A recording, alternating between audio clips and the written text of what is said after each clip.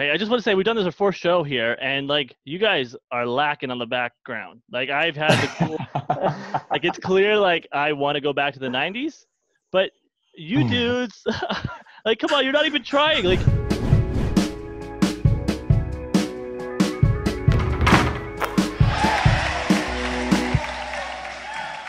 hey, how come you don't follow me on Twitter, Anson? Is there something I've done to you? I do follow you.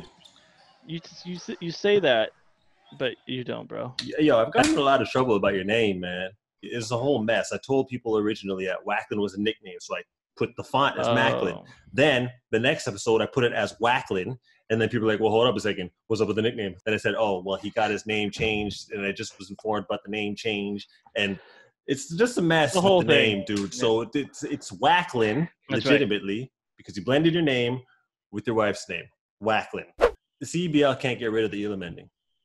It's got to be a part of it after the summer series and in the actual league, because this separates it. It's almost like the CFL, 3 downs, wider field. It's just different football. Something different, yeah. We got to hold on to what separates the game in a positive way to the NBA. It'll gain the notoriety of the CFL. You know what I'm saying? We're not talking about just comparing it to the NBA and all that. It's not even supposed to be happening at the same time as the NBA. You take a look at the ratings. Who got it?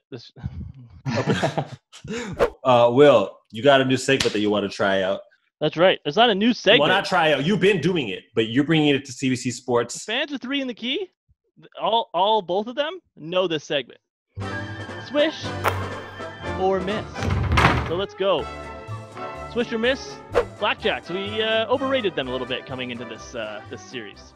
Hey man, look I got a couple things to say about that. Okay, I liked the fact that they were all Canadian team. Then I'm just meeting y'all, and I'm hearing Elias talk about them in this elaborate, enticing way of what they're bringing. And I was like, and they're Canadian? Yo, I'm with this squad right here. So I don't know if I want to fall under the bus that you keep running people over with when it comes to this Ottawa Blackjacks stuff. A lot of people, not just me, I explained it really well, of course, if Anson jumped on, but a lot of people had them with all the players they signed, from management, the way this team was built up. It's natural that everyone thinks that this was going to be a team to come in and, even though it's their first year in the league, do some damage. And as the games have gone on, I think they've played better. They've lost Phil Scrubb, but brought in Lloyd Pandy, who was the U Sports Rookie of the Year. So this is a freshman, and he came in, and I was actually surprised by his production. Now, I've seen him do damage at the university level, but to come in against professionals in his first game, he wasn't shy. He was getting in there,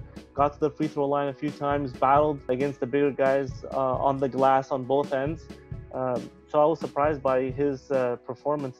Yo, Will, you got a response from the Blackjacks, actually. Yeah, I tweeted out at the it was like, hey, must win for those Carleton Blackjacks, and I think that we got it. If they were out, they would have no way they're winning the tournament if they lose today. And I was just saying that, and I was like, you know what? I live in Ottawa, but I was born out west, Langley, part of the Fraser Valley, beautiful area, great river. And I was like, you know what? I'm a bandit forever. Hashtag Year of the Bandit. So I put on my Hamburglar mask while watching the game, and then I tweeted at them, and then the Blackjacks gave me the old The Rock eyebrow emoji. Like, what do you mean? I'm like, okay. And then Bandits had my back. Obviously, it was a business decision, so that's smart. But I don't want to hurt the Blackjacks' opinion. But I mean, Elias got the play-by-play gig. I didn't. You know what I'm saying? Oh, so that's what it's about. Okay. What? Swish or miss? Fraser Valley Bandits, if you want to stick with them, have been the biggest surprise so far in the summer series. I'm swishing. I think they were very overlooked. Only one returning player. They changed the whole roster, new coach, new GM. And they surprised, everything top to bottom. They run the ball really well. They get out in transition. They get after you on defense, which leads to easy buckets the other way. Getting open threes in transition, getting it inside to Forte, who's been arguably the best player in the tournament so far after 3 games. But yeah, Swish, they've been the biggest surprise because no one saw them in this position. And if you did, it's because you are from Fraser Valley, that area. That's the only reason. I would say Swish too. Saskatchewan won last year. Niagara had the best record. Hamilton upset them. and Ottawa is the favorites because of the experience and the changes they made in management and all that stuff. So those are the 4 teams that I would look at. You're saying Swish because you're surprised Fraser Valley has a team. I had to find out which province it was in. Beautiful area. So I don't know if it's bad on me for not knowing basketball or not knowing geography, Cameron Forte, that's a pretty unknown guy in the massive stage of basketball. The funny thing is his game, he gets played off the court like in the NBA, unfortunately.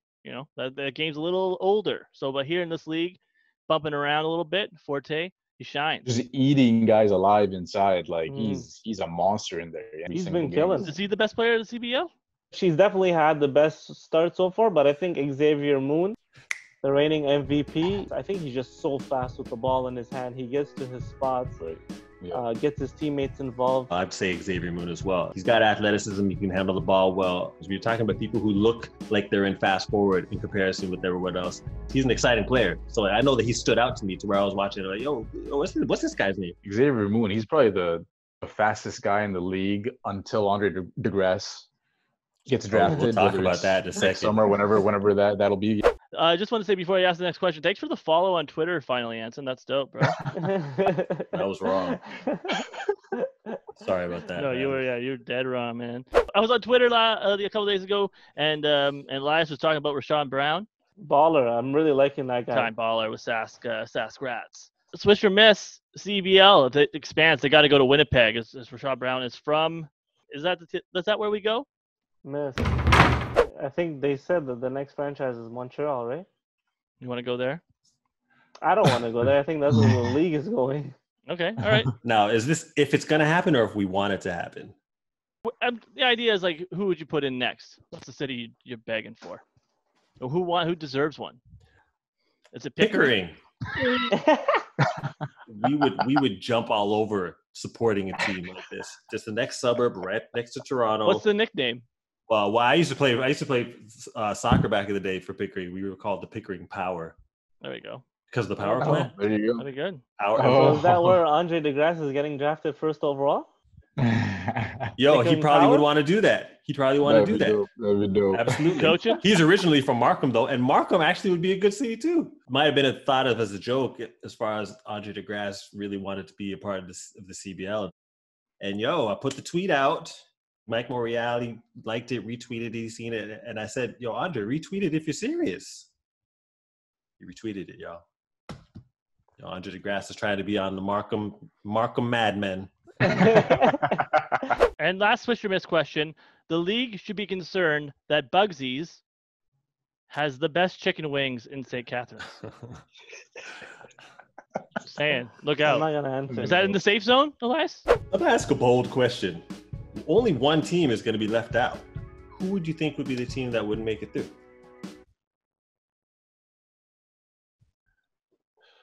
Ottawa.